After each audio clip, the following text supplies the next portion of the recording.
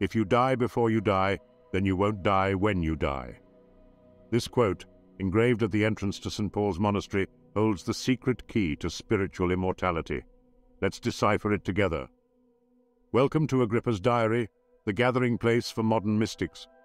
The ancient mysteries refer to a broad range of spiritual and religious teachings that were practiced by various secret societies and initiatory orders throughout antiquity.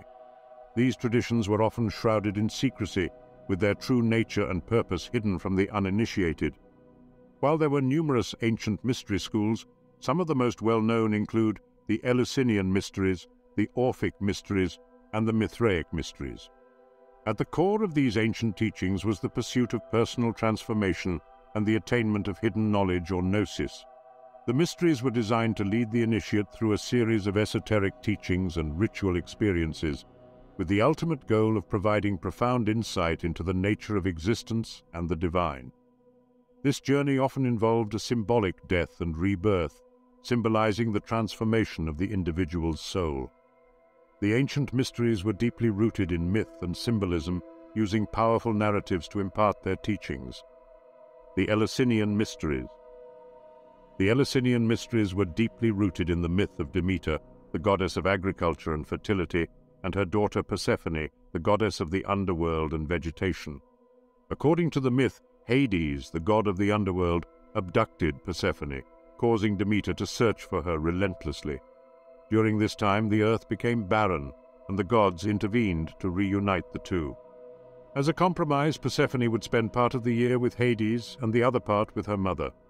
This myth symbolized the cycle of life, death, and rebirth, as well as the changing seasons.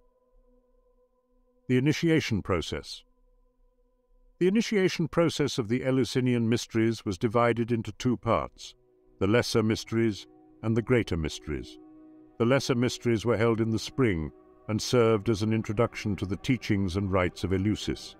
They were also a time of purification and preparation for the Greater Mysteries, which took place in the fall. During the Greater Mysteries, the initiates, known as maistai, participated in a series of sacred rites and ceremonies that took place over several days. These included a procession from Athens to Eleusis, a ritual bath in the sea, the sacrifice of a pig, and the sharing of a sacred barley drink called kykion. The climax of the initiation was the epoptea, or the moment of revelation, during which the initiates were said to experience a vision of the divine, the Telesterion and the Hierophant. The central ritual location for the Eleusinian Mysteries was the Telesterion, a large hall within the sanctuary of Demeter and Persephone at Eleusis. The Telesterion was designed to accommodate a large number of initiates and featured an anaktoron, a smaller, more sacred chamber where the most secretive rites took place. The Hierophant, a high-ranking priest, presided over the Eleusinian Mysteries. He played a crucial role in the initiation process, leading the initiates through various rituals, revealing the sacred objects, and imparting secret teachings. The legacy of the Eleusinian Mysteries. Despite the secrecy surrounding the Eleusinian Mysteries, their impact on ancient Greek culture and Western spirituality is significant. Many prominent ancient figures such as Socrates, Plato, and Cicero were believed to have been initiates, and they praised the transformative power of the Eleusinian experience. The Eleusinian Mysteries endured for nearly 2,000 years, from the Mycenaean period until the 4th century CE. In 170 AD, the Temple of Demeter was sacked by the Sarmatians, but was rebuilt by Marcus Aurelius. The famous Stoic emperor was then allowed to become the only layperson ever to enter the anaktoron. As Christianity gained in popularity in the 4th and 5th centuries, Eleusis' prestige began to fade. The last pagan emperor of Rome, Julian, reigned from 361 to 363, after about 50 years of Christian rule. Julian attempted to restore the Eleusinian Mysteries and was the last emperor to be initiated into them. The closing of the Eleusinian Mysteries in 392 AD by the Emperor Theodosius I is reported by Eunapius, a historian and biographer of the Greek philosophers. Eunapius had been initiated by the last legitimate Hierophant, who had been commissioned by the Emperor Julian to restore the Mysteries, which had by then fallen into decay. According to Eunapius, the last Hierophant was a usurper, the man from Thespiae, who held the rank of father in the Mysteries of Mithras. In 396, during his raiding campaign in Attica, the king of the Goths, Alaric I, accompanied by Christian monks in their dark robes, looted the remains of the shrines. The Orphic Mysteries. The central figure of the Orphic Mysteries was Orpheus, a legendary poet, musician, and prophet from ancient Greek mythology. Orpheus was said to possess divine knowledge, having learned the secrets of the gods from his parents, the muse Calliope and the Thracian king Oeagrus. Orpheus was renowned for his ability to charm all living beings and even inanimate objects with his music, playing the lyre given to him by Apollo. The most famous myth associated with Orpheus is his descent into the underworld to retrieve his wife, Eurydice, who had died from a snakebite. Orpheus charmed Hades, the god of the underworld, and his wife Persephone with his music, convincing them to allow Eurydice to return to the world of the living. However, Orpheus failed to follow the condition set by Hades that he should not look back at Eurydice until they had both emerged from the underworld, causing her to vanish back into the realm of the dead. Orphic Cosmology and Doctrine. The Orphic teachings presented a unique cosmology and doctrine that distinguished them from other Greek religious traditions. Central to the Orphic cosmogony was the story of the primordial god, Phanes, who emerged from the cosmic egg and set the process of creation in motion. In some versions, Phanes was identified with the god Dionysus, who was dismembered by the Titans and later reborn from the ashes of their destruction.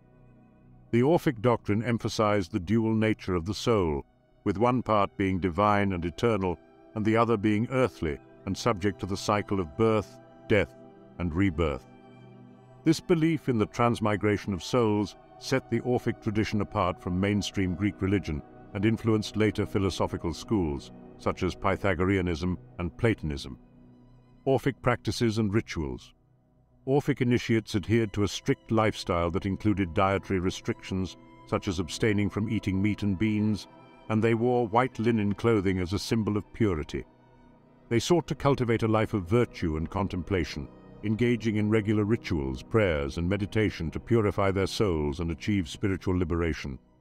The rites of the Orphic Mysteries were focused on the individual's journey toward enlightenment and the purification of the soul. Rituals often involved the use of music, poetry, and sacred texts, known as the Orphic hymns. The initiates also participated in ceremonies that symbolically enacted the myths of Orpheus and Dionysus, which served as metaphors for the soul's quest for liberation from the cycle of birth and death. The legacy of the Orphic Mysteries. The Orphic Mysteries left a lasting impact on ancient Greek philosophy and the development of Western esotericism.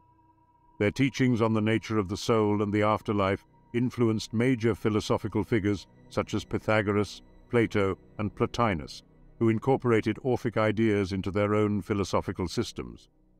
Although the Orphic Mysteries as a distinct tradition faded over time, their legacy endures in the form of their influence on later spiritual and philosophical movements. The Cult of Mithras. The Mithraic Mysteries centered on the worship of the god Mithras, who was initially associated with the ancient Persian god Mithra, a deity of contracts and oaths. As the religion spread westward, particularly during the Roman Empire, it underwent a process of syncretism and evolved into a distinct mystery cult. Mithraism was particularly popular among Roman soldiers and became widespread throughout the empire, from Britain to North Africa and the eastern provinces. Mithras was often depicted in the act of slaying a sacred bull, an image known as the tauroctony. This symbolic act represented the triumph of light over darkness, the struggle between good and evil, and the regeneration of life.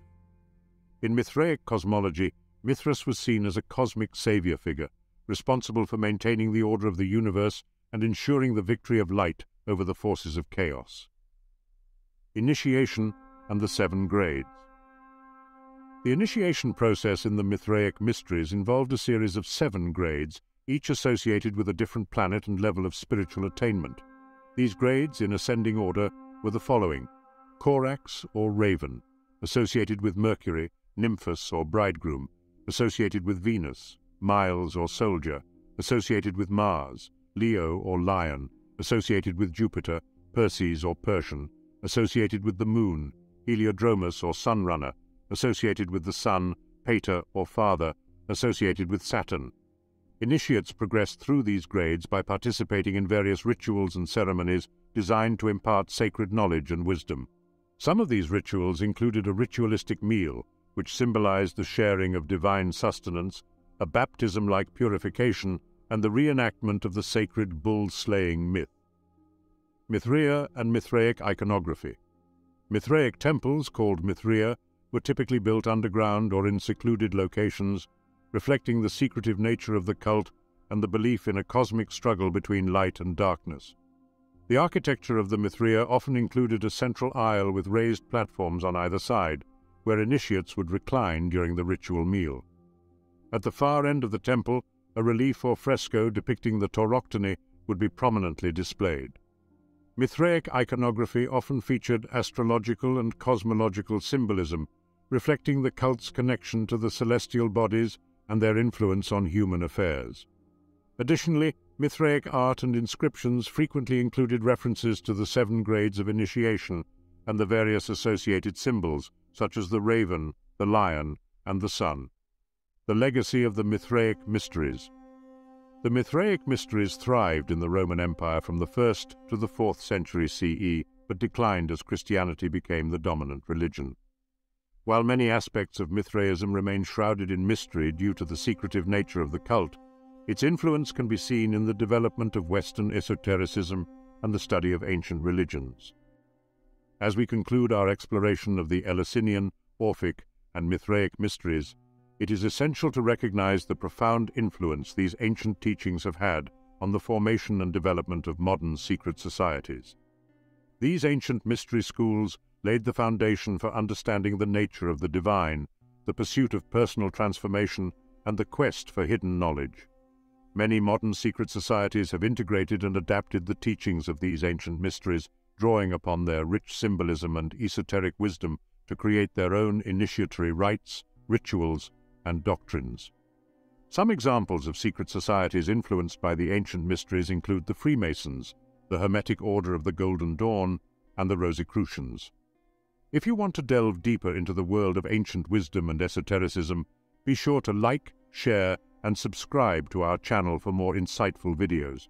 And if you want to support our mission to unearth and decipher the forgotten teachings of the ancient mysteries and the encrypted knowledge of Western esotericism, consider becoming a Patreon supporter. Until next time, continue to seek out the light. Hen to Pan.